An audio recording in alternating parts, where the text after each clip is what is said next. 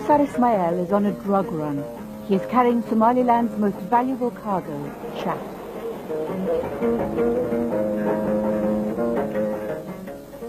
This is the fastest chat driver in the land. He stops for no one and nothing. Last week an old woman got in his way. She just about survived. Today the race is tight. The first truck to reach market will get the highest prices.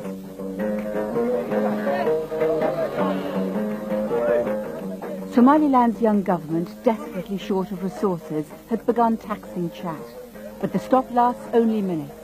And then it's on the road again, whether everyone's aboard or not. The chat race claims 1 or 2 lives every week. Qasar Ismail spent the night in Ethiopia, where the chat is grown. He chewed all night and, caught at a police checkpoint, is riding high. Between arriving in Ethiopia, crossing the border, how much chat did you chew?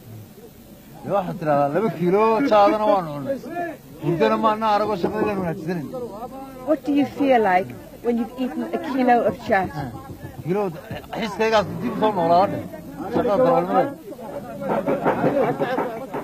And with that, our time was up.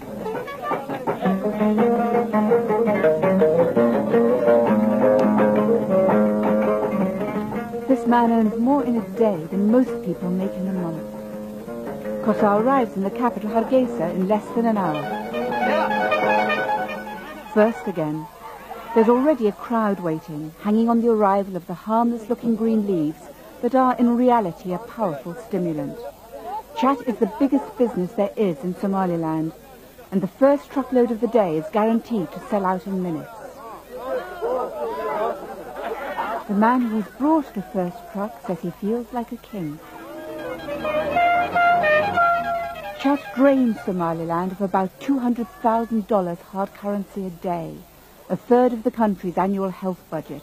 Economically, chat is a catastrophe.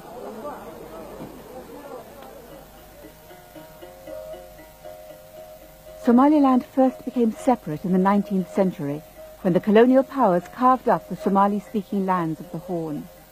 The southern shores of the Gulf of Aden fell to Britain, which held them until Hargeisa and Mogadishu united to form an independent Somalia in 1960. 5 years ago, Somaliland reasserted its independence, devastated by a genocidal civil war. Today, much of Hargeisa still looks like this, pulverized by Mogadishu's tanks and planes. Tens of thousands died in a decade of war. Hundreds of thousands fled towards Ethiopia, where they found some consolation in chewing chat. For the rebels in the bush, chat became like daily bread. Yusuf Gabube, leader of the War Veterans Association, took us to meet some of his former comrades, who explained how chat helped them in the war.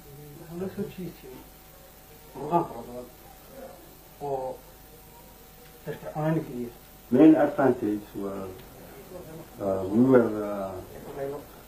we used to become very alert when we chew chat. We used to walk longer distances, and also it was a kind of a stimulant for us to be more active.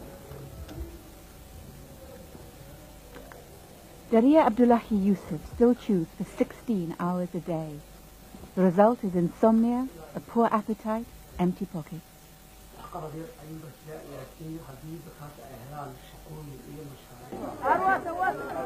I went with Yusuf to talk to some of the women who have been compelled to become breadwinners, even though it means selling the very thing that has forced them onto the streets in the first place. Does she like selling chat, Yusuf? Is she happy to be selling it? No, it's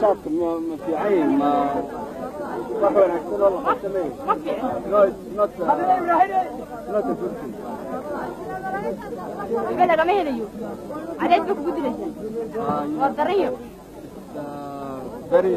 Very hard thing to do. You sit under the sun all the time, and the returns are very small. And children are left unattended, gathering the crumbs that fall from the chat tables. Do you have chat? Do you eat it? You eat it? No! What is this for? No. What is this for? For money. For money. Is it a lot of money or a little money? Money or a little money? Little money. We followed the money trail to the home of one of Somaliland's biggest chat traders, Mohammed Hassan. Hi, Mohammed.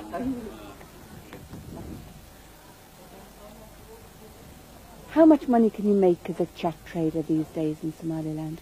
Well, in a good day, you will make $2,000 to $3,000. What makes it a good day for you? Well, you have to be very lucky. For example, your truck comes in first, or your competitor's truck overturns. So if one of your competitors has an accident, that makes it a good day for you?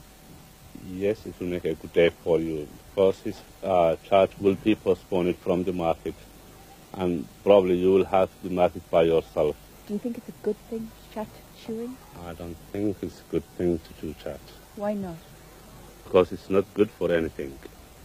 It's a waste of money. It affects the family relations. It affects your ability to do fruitful work, or even it's not good in any way. In that case, why are you encouraging it by selling it? If I'm not selling, there will be somebody else who is selling. So if it is somebody else, it'd rather be me. Family relations are now so affected by the chat culture that Hargeisa District Court is filled with women seeking divorce.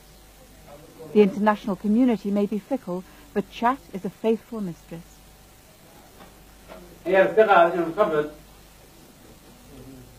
Shikri Yusuf's husband is an unemployed war veteran. Her marriage has fallen apart, like every other marriage in court today, because of the 1-2 punch of poverty and chat. And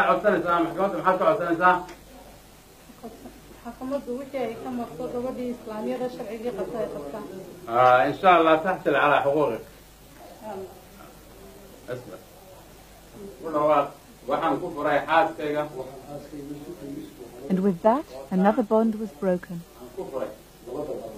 Ne dépensais rien du tout.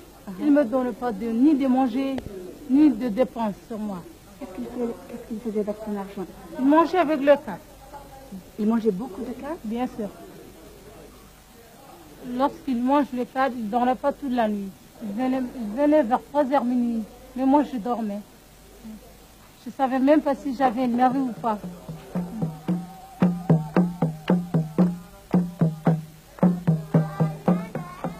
Yusuf and I drove into the desert to meet other casualties of chat. For chat is also a major health problem. Young men already traumatized by war are being paralyzed and blinded by stroke. These men are experiencing chat psychosis, victims, according to some researchers, of the highest incidence of mental illness in the world. But Somaliland has not a single psychiatrist. What it does have is an open-air asylum run by a traditional healer who bans chat and replaces walls with chains. This young man was in Yusuf's battalion and explained through him exactly what that meant. Our battalion was a guerrilla battalion of 120, and only 30 survived. 30 out of 120? How many people have you met that you know here, Yusuf? Well, I think the majority of them are known to me. How do you feel when you see them here like this? Very sad. It seems that the number is increasing. Increasing too because of returnees from Britain, where chat is a huge problem in the expatriate Somali community. This young man chewed almost around the clock in London. His mother brought him back to Somaliland for a cure.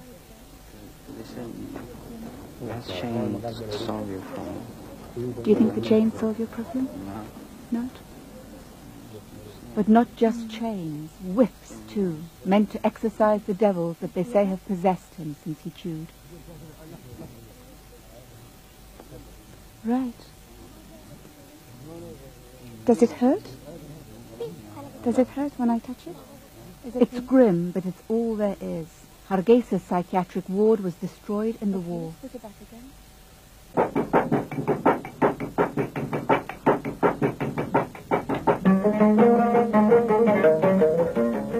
But if Somaliland is growing stronger, so too is Chad.